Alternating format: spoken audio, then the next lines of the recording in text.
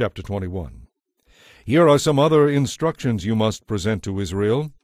If you buy a Hebrew slave, he is to serve for only 6 years.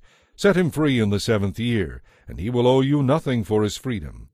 If he was single when he became your slave, and then married afterward, only he will go free in the 7th year. But if he was married before he became a slave, then his wife will be freed with him. If his master gave him a wife while he was a slave, and they had sons or daughters, then the man will be free in the 7th year, but his wife and children will still belong to his master. But the slave may plainly declare, I love my master, my wife, and my children. I would rather not go free. If he does this, his master must present him before God. Then his master must take him to the door and publicly pierce his ear with an awl. After that, the slave will belong to his master forever. When a man sells his daughter as a slave, she will not be freed at the end of 6 years as the men are. If she does not please the man who bought her, he may allow her to be brought back again, but he is not allowed to sell her to foreigners, since he is the one who broke the contract with her.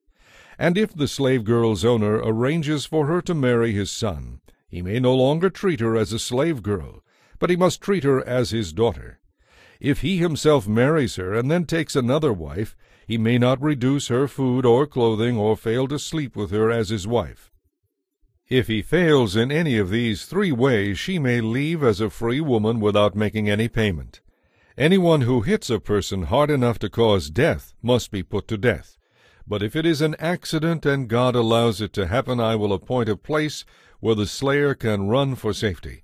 However, if someone deliberately attacks and kills another person, then the slayer must be dragged even from my altar and put to death. Anyone who strikes father or mother must be put to death. Kidnappers must be killed, whether they are caught in possession of their victims or have already sold them as slaves. Anyone who curses father or mother must be put to death. Now suppose 2 people quarrel, and one hits the other with a stone or fist, causing injury but not death. If the injured person is later able to walk again, even with a crutch, the assailant will be innocent. Nonetheless, the assailant must pay for time lost because of the injury and must pay for the medical expenses. If a male or female slave is beaten and dies, the owner must be punished. If the slave recovers after a couple of days, however, then the owner should not be punished, since the slave is the owner's property. Now suppose 2 people are fighting, and in the process they hurt a pregnant woman, so her child is born prematurely.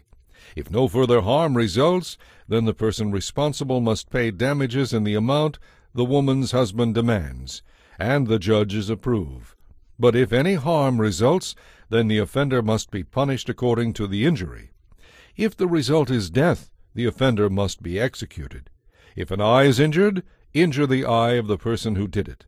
If a tooth gets knocked out, knock out the tooth of the person who did it. Similarly, the payment must be hand for hand, foot for foot, burn for burn, wound for wound, bruise for bruise. If an owner hits a male or female slave in the eye and the eye is blinded, then the slave may go free because of the eye. And if an owner knocks out the tooth of a male or female slave, the slave should be released in payment for the tooth. If a bull gores a man or woman to death, the bull must be stoned, and its flesh may not be eaten.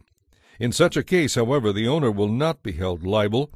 Suppose, on the other hand, that the owner knew the bull had gored people in the past, yet the bull was not kept under control.